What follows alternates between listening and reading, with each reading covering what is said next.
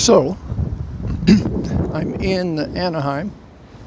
My company has sent me here, which is really cool and wonderful, to an outstanding business entrepreneurship seminar event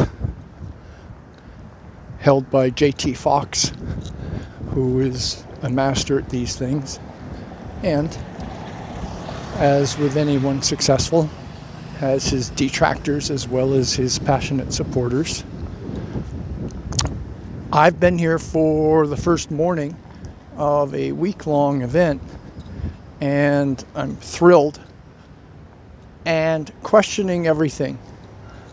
In so many ways, the information is fresh and useful and helpful, but I also find myself wearing an inferiority complex because I don't have $1 million business, I don't have a $500,000 business, I don't have a $6 million business, I'm not in a position to buy or sell businesses in terms of my skill set and psychology.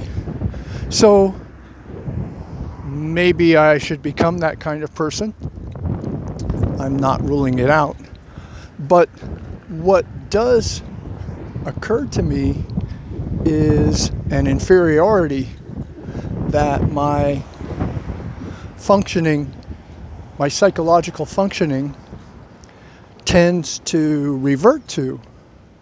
And my aim in the coaching that I do, primarily to myself, but of course to others who hopefully are interested, is to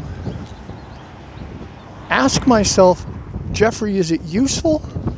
Is this a useful feeling to feel inferior when this has not been your priority and your conditioning?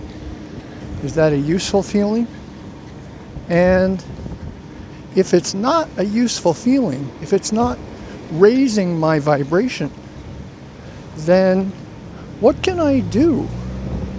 What can I do with that feeling? Can I separate from it and become more neutral, less judgmental of who I am? I think that wouldn't be such a bad thing, and that's my aim for the second half of today's interesting event.